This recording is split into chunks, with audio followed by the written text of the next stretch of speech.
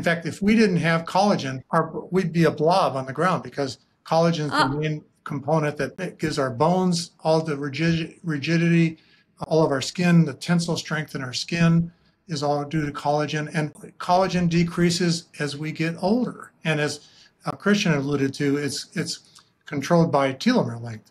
So the shorter your telomere lengths, the less collagen you produce, and the more wrinkles you get, the less hydration in your skin you get. And then a really good example of how important collagen is scurvy.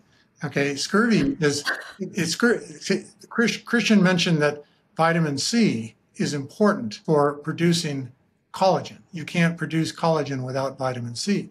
And so when sailors hundreds of years ago would be out at sea and didn't have any vitamin C, two different types of C there, but they didn't have any vitamin C, they would get scurvy because they wouldn't produce collagen. And as a result, their lips would start bleeding, their joints oh would my start goodness. hurting, and they would die from scurvy. And that was all because Wow. of the lack of collagen. But collagen is an extremely important component of our body. As I said, it makes up 25% of all the protein in our body. And it's just essential.